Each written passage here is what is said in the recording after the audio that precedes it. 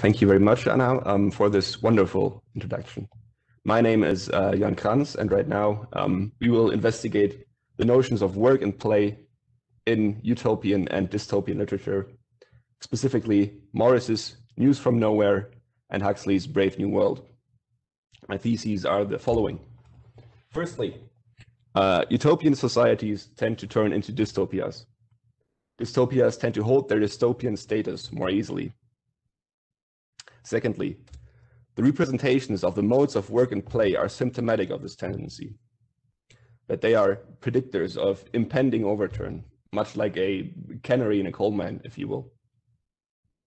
First, I will provide a very brief introduction to this subgenre of science fiction and introduce the worlds that Morris and Huxley created in their novels. Afterwards, I will use Marx's theory of alienation as well as Kalua's definition of play as my tools of analysis. Lastly, I will apply said tools to the novels, outlining similarities and, more importantly, differences, and how they can indeed be used as predictors of the state of a society. Let me give you a rundown of the genre definition then. The term itself, its etymology dates back to 1516 and was derived from Thomas More's novel Utopia. A first discussion of utopian literature can be found in John Dunlop's History of Fiction from 1814. And the first genre definitions were provided by Sargent in 1967. Sargent distinguishes between a body utopia and a city utopia. Body describes a utopia that has been achieved without any human effort. City describes a utopia that came about through human contrivance. It is important to note here that Sargent uses utopia as an umbrella term, similar to how drama encompasses both comedy and tragedy. He distinguishes between utopia, which describes a society that is considerably better, and dystopia, a society that is considerably worse than the time that the author has lived in. Let's now look at a prime example of a utopia, namely News from Nowhere. It was written by William Morris in 1890 and can be described as a socialist anti-novel, which confronts the cruelties and hardships that came with early industrialization and capitalism. It is a utopian daydream that does not adhere to the usual conceptions of novels. In it, we follow William, who after a discussion with his anarchist comrades falls asleep and wakes up in the London of the future. After wandering about for some short time, he meets Richard Hammond, who we will get to know as Dick.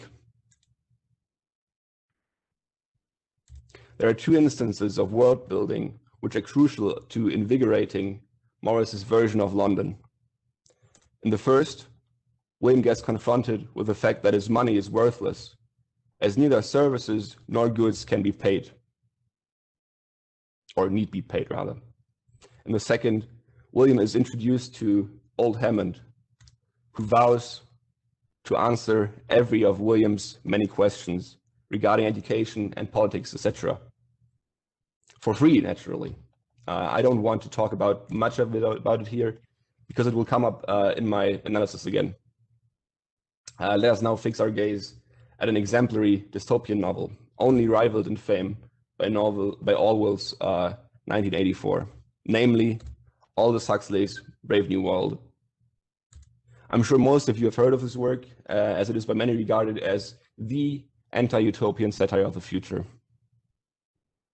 The world has become one state, the world state. Its motto, community, identity, and stability. Everything is automated, and the optimization of production is admired with religious zeal. Fordyce's conception of the assembly line is the new true God. And when I say everything is optimized, I mean literally everything. The world has moved away. It has overcome the viviparous, that is, ex utero birth. Instead, it has Boskanovsky's process. Humans are created on an assembly line of eggs and sperm. Embryos are manipulated, their development stunted or accelerated to satisfy the societal and hierarchical needs of the world. In the world society, the castes are color-coded so that they can be distinguished. To further ensure the docility of the people, each of the castes undergoes their specific routines of Pavlovian conditioning. Dislike natural behaviors are discouraged through electroshocks, which even babies are subjected to. Like behaviors are reinforced and gradually built upon to shape the human that you desire. Hypnopedia basically refers to the indoctrination of moral concepts during states of sleep. Here are some proverbs which are repeated regularly. No society, no social stability without individual stability, and everyone belongs to everyone. Now that we have elaborated on the fundamental mechanisms on which these two societies are built upon, let us establish the theoretical tools for the analysis, and let us start with the theory of alienation. According to Marx, labor is, first of all, a process between man and nature, a process by which man, through his own actions, mediates, regulates, and controls the metabolism between himself and nature.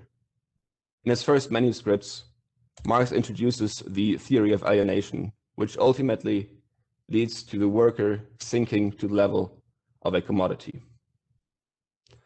The process of labor consists of three distinct aspects. Firstly, the ability to perform labor is in itself a very basic human need.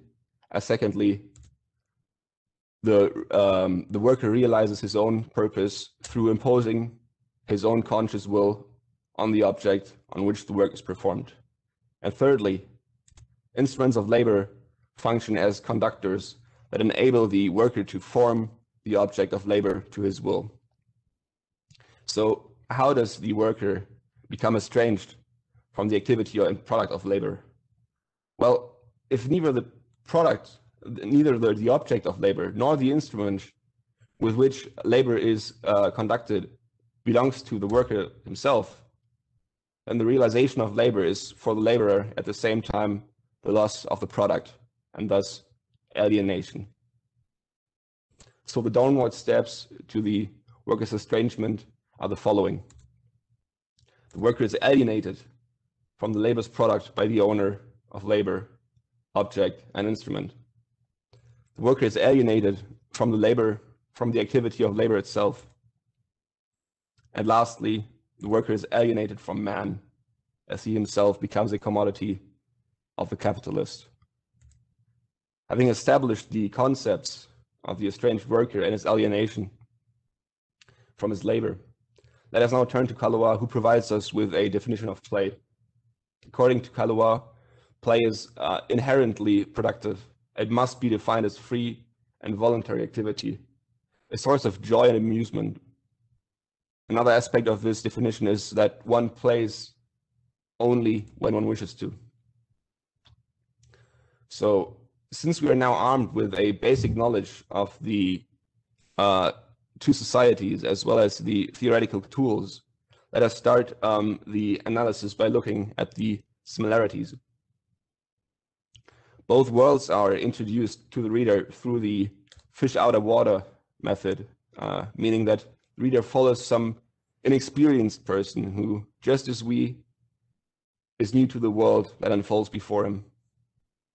In News from Nowhere, we have William, the anarchist dreamer, who time travels to London of the future.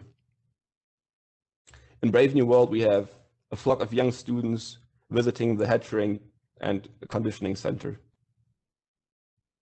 And this is pretty much where the similarities end.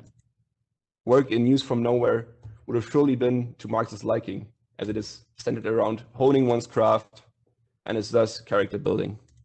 It is pleasurable. It is incredibly valuable, as it can literally by all the money in the world. Since people take pride in their work, it becomes an art form. But since everyone is productive for the sake of their own and the society's well-being, work is also getting more and more scarce. Now, if we look at the instance of play, there isn't really too much to here, as the only way to achieve truly popular art is through the creation of a completely democratic society. And a flat hierarchy was achieved in use from nowhere.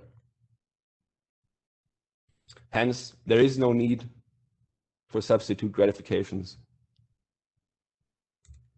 In Brave New World, on the other hand, there is life-threateningly dangerous work, unfulfilling piecework conducted by epsilons, deltas, and gammas, who truly are commodities in the most literal sense.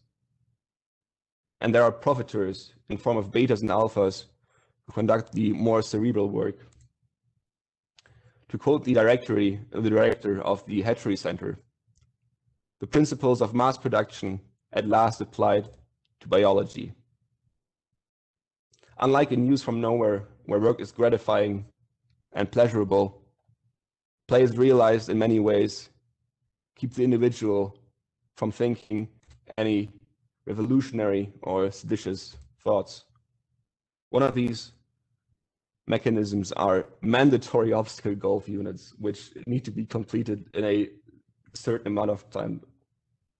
I'm sorry, but the most important mechanism is a state-enforced psychoactive drug called soma. And I have another wonderful hypnopedic proverb for you. 1 cubic centimeter cures 10 gloomy sentiments. Here you have it. A definition of distraction, straight from the horse's mouth. So then, let's have another look at the theses. First one, I think the analysis suggests indeed that my first thesis holds up. Use from Nowhere is built upon an assumption of staticity. The lack of work or other external influences may very easily overturn this fictional society. Through the aforementioned distracting mechanisms realized in Brave New World, the world society is much less likely to overturn. I would further assert that the representations of the modes of work and play function of this tendency has to be a reasonable assumption, and one might even go so far as to say that it might be to some extensions of real life. I would very much like you to thank you for your time. These are my sources. If there are any questions, please just go ahead and feel free and ask me. I'll try to answer them right now, or I will answer them in the chat, whatever you prefer.